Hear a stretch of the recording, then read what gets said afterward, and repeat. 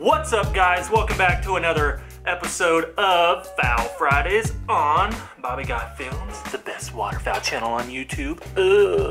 So as you guys may have noticed, I love making these videos to help you guys save money, these budget videos. The reason being is because when I started waterfowl hunting, I wish that there would have been just an onslaught, a library, a whole playlist, you know, of videos for me to go watch to help me save money.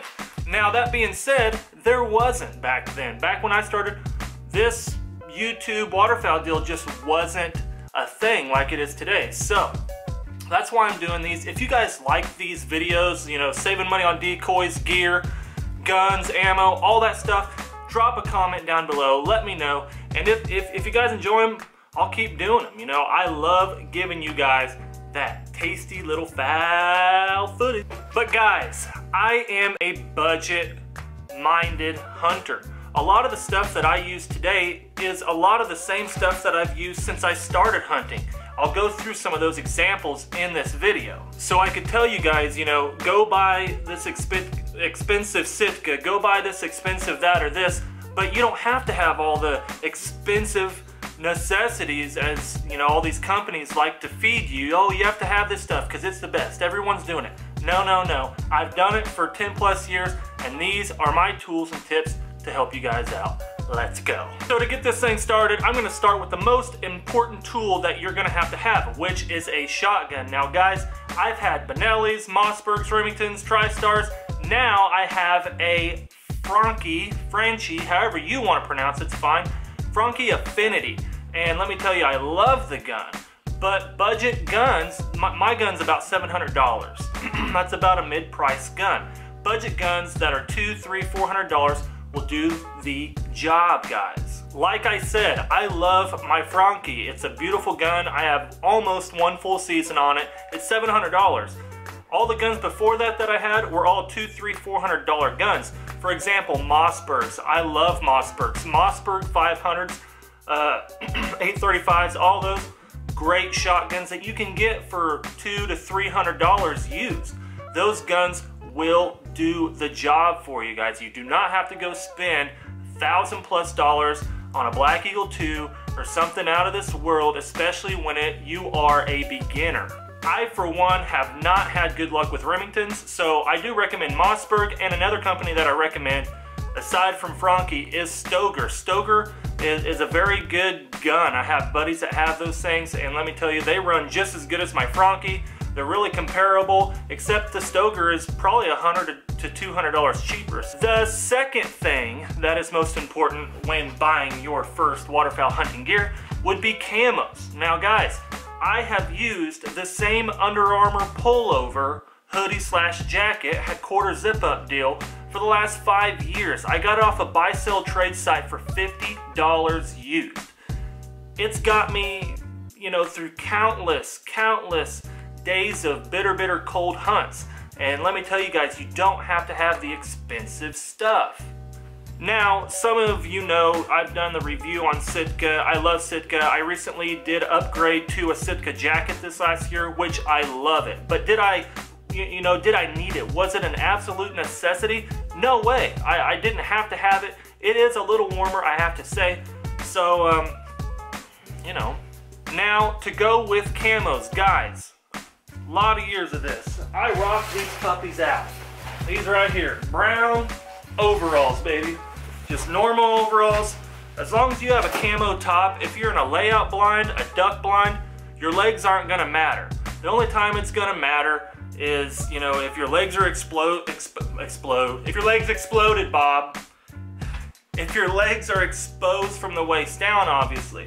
But brown, if you're up against a tree, hiding behind a tree, and you know, in timber or something like that, in a situation where you don't have to have waders, brown overalls, dude, they've done the trick for me for a long time. Now, that being said, if you do have to have camo legs, look, these bad boys, Cabela brand zip-up things. I hate them, actually. They're somewhat warm, but the zippers both broke on both sides. I got those for $40, I believe, off the same buy-sell trade site that I got my Under Armour pullover. So, like I'm saying, guys, I am a budget-minded hunter. I always have been. This has been my hobby, not my job. The third most important thing that I recommend you get, yep, waders.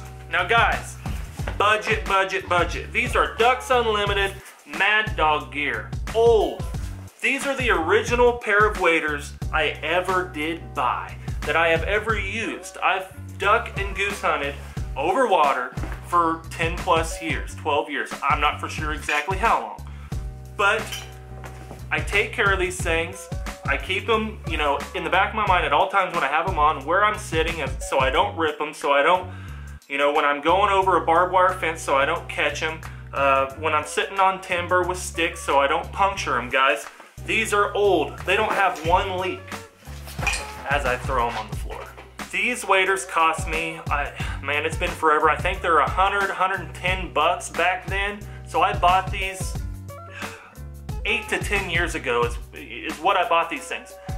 It just goes to show, guys, budget hunting. If you keep in mind taking care of your equipment. I know we're all hard on hunting gear, guys. I know, guns, waders, boots, calls, we're hard on this stuff. Camera equipment, but if you take care of this stuff, guys, just take care of it, it'll last you a long time. This just goes to show you. I think it's really cool showing you guys this. I didn't think about, you know, I didn't take into consideration how long I've actually had these, but when I started making this video, I was like, wow, I've had these for a while. So I thought it'd be pretty interesting for you fellas. My fourth and final, no, I got 5 tips. My fourth tip would be calls. So duck and goose calls. I recommend you go buy one of each. Now, guys, I know advertising and Instagram and all that stuff, they have great short videos and pictures, guys. I get that. You don't have to buy the most expensive stuff. You don't have to do what the pros are doing. My first call was a quackhead from Walmart. $20 call, $25 at most.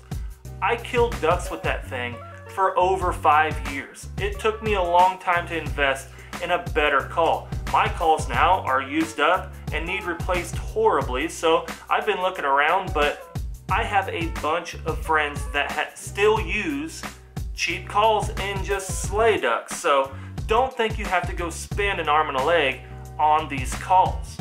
But if you are new and a beginner and you're trying to learn how to blow that duck call, I'll try to remember to put it right here, a little card. That is a link to the video I put up last week, how to blow a duck call. We do a feeder, quack, and a comeback call, so go check that out. My fifth and final thing, recommendation, I don't know how to describe this, recommendation on what you should buy, the fifth most important thing, let's put it that way, is a laydown blind, guys. A laydown blind. Now, I prefer the Power Hunter. The Power Hunter, I don't have one here with me now. I will this week. I'm going to get the trailer, all of our decoy stuff in it, and I'll be taking those blinds out and dumping them out, and I'll be doing it with you guys. What's in the blind bags? I think we have 5 or 6 of these things. I'm sure there's a bunch of junk in them. I know I've been telling you guys that. I'm real excited for this trailer video, so stick around for that. So guys, the reason I prefer a Power Hunter is because I have used a bunch of different blinds. Me and all my buddies that I hunt with, we have used a bunch of different ones. The Power Hunter, it is low profile. It's not 2 foot tall. It's not the Hilton Hotel on the inside. It is the bare essentials. It's low to the ground. And let me tell you, it is easy to hide in these things, guys. As far as framing in these things, you know, that's what makes laydown blinds so bulky, is how much framing that you have to connect and do all this boogering with. The only framing is in the back. That's it, is in the back portion where it folds out and you can rest against it. And I guess the other part is the hood that flips up on the top. The whole waist down, the foot bag portion, is literally a bag, so it's on the ground. The only thing, you can see your legs in it. These are not Hilton hotels. Believe me, guys, you do not have to go spend a fortune on a Hilton-ass laydown blind that has every bell and whistle. You don't. You just need the bare minimum. Less is better when it comes to blinds, guys. You don't want to be sticking up off the ground 2 foot.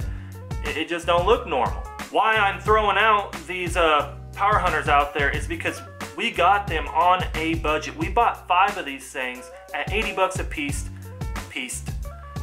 used on the buy sell trade site yet again. So a lot of my stuff is used and I've got great deals on it, guys. But like I said, I'm gonna have all the blinds here, so I'm gonna actually do a review on them coming up, as well as what's in the blind bag or what's in the lay down blind video. So keep an eye out for that. Now, the last thing, and actually might be the most important thing, is a headlamp, guys. A headlamp. Why I say this is the most important is because, guys, most duck and goose hunting is gonna be in the AM. It's gonna be dark when you get there. You want some light. If you don't have any light and you're wading in the water or you're trying to sit decoys in the field, it is a royal pain in the ass.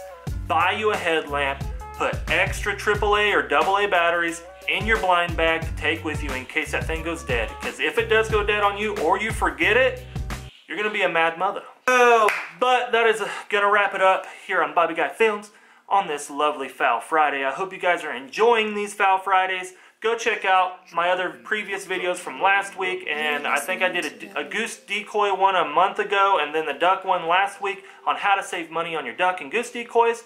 But for now, I will see you on the next one. We're pumping out 3 videos a week, so make sure to hit that subscribe button down below. I'm getting all tongue twisted and can't talk right because it's early in the morning.